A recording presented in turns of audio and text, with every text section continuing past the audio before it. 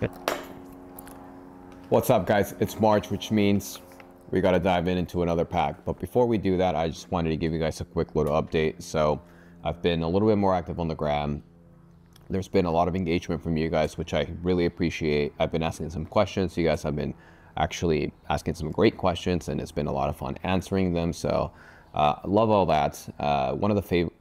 One of my favorite questions this past week was, what has you most excited about UHC this year? And honestly, I hate to admit it, but it's this. In the beginning, I didn't want to do these videos. They were kind of weird. They felt awkward, but it's getting better. It doesn't feel as awkward. It's kind of fun now.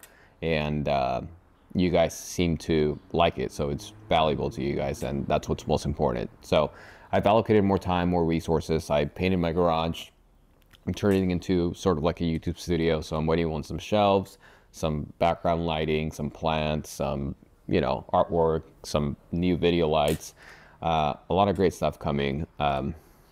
My goal is to try to make it more of a permanent thing, something that is consistent. I'm a perfectionist, so I like quality to be top notch.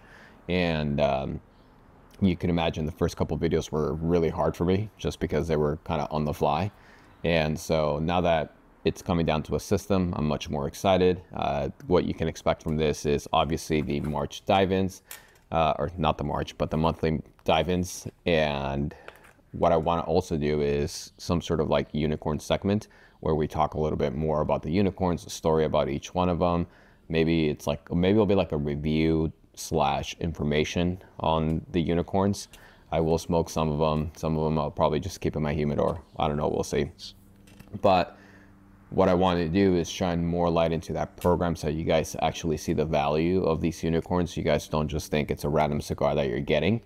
Some of these cigars are out of production, no longer being made. Some of them are really old, from 2006.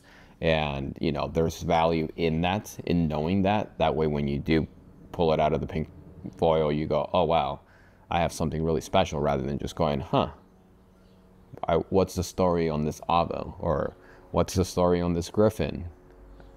Unless it's a hype brand or something that is very well known, like, you're not gonna know what's up. And that's kind of gonna be my focus on that program, just shining more light on it and doing it in a way where you guys enjoy consuming that basic education. So without further ado, guys, let's jump into this month's pack and see what we got.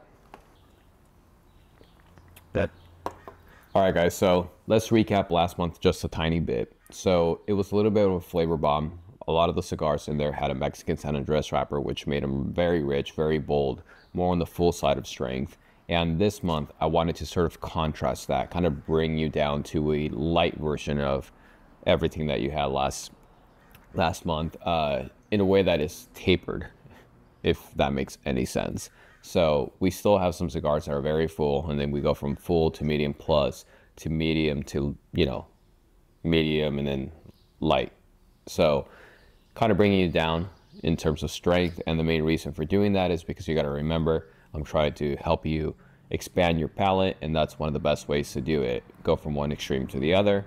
But we're doing it not so hot, cold, but hot, warm, cold, that kind of style. So up first, we have the Tatuaje, the 10th anniversary, the Capa Especial.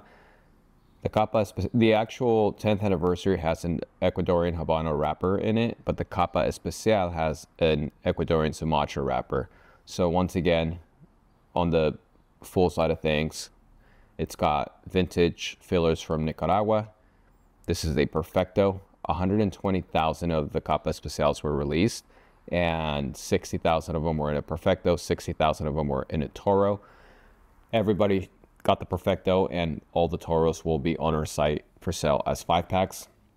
So keep an eye out for them. Up next, we have the Segovia de Esteli. This is the Maduro. Now, this brand went to a total rebrand in 2020. Back in 2019, there was a little bit of some IP issues between this brand and another brand, and Art Garcia kind of changed directions of everything, and it used to be called Antigua de Esteli. Now it's called Segovia's Esteli. While they were going through all of that, obviously cigars needed to be rebanded, and they just be sitting there aging. So this cigar is 2.7 years old. It has a Mexican San Andres wrapper, and it's got Nicaraguan binders and fillers. Beautiful cigar. This smells like tahini. Every time I smell it, I want a margarita, but it's too early in the morning to do that. Up next, we haven't had this brand in a long time, but I'm excited to bring it back because when we did have it, this specific blend, you guys loved it. We had it in the Rothschild, I believe, or the Robusto, one of the two. I don't remember. It's been a long time. But I'm talking about the Aladino Vintage Selection. Great cigar, great construction, all Honduran Habano wrapper, Honduran binders and fillers. This is the Lancero. We are doing our part in saving the Lanceros in every way possible, even though Instagram likes to shadow ban our hashtag. We're still out here. We're still trying. Great cigar, guys. Everything from Aladino I've been a fan of recently. So much so that we have included a second Aladino. And this is the first time we actually include a brand twice. Obviously two different blends, but same pack 2 times. And I did the Candela. The Aladino Candela, I did it because in a way it's very special.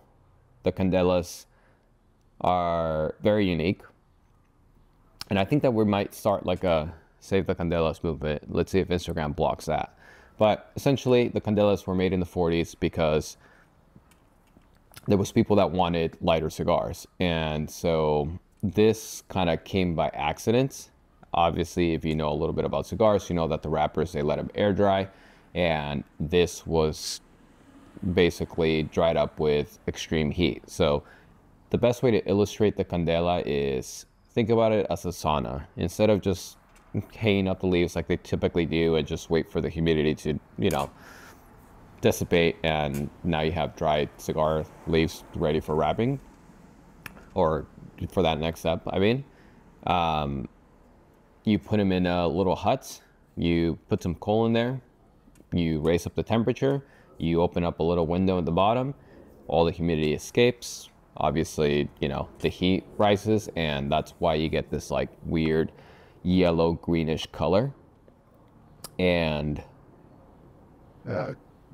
I love the Candelas. They're on the lighter side of things, but they're just so unique. A lot of people say that they get like some lemongrass flavors out of it. Obviously, it's all subjective, and I'm excited for you guys to try it. We included the Ilusión HL Candela in the Lancero. I think it was like November-ish, around there, and it was received from you guys very, very great. We went through a lot of 5-packs of those, actually, like right off the bat. I remember one of you guys was like, "Oh my God, do you have any more?" I'm like, "I literally have one," and then that was it. So I'm excited to bring the Candelas back. This was made from the Eiroa family, and only 8,000 of these were made, and it was in commemoration of their grandfather, who was the biggest Candela supplier in the 80s and the 90s. So, you know, that has to mean something.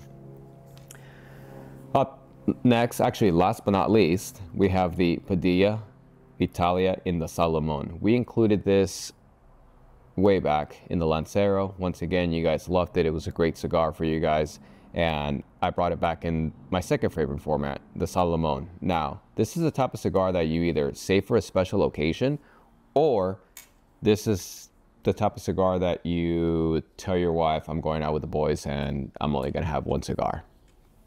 Boom. This will give you like 2.5, 3 hours. So, life hack. Not that you want to get away from your wife or anything, but obviously this cigar was made for the Italian market. Their palate is a lot lighter than ours.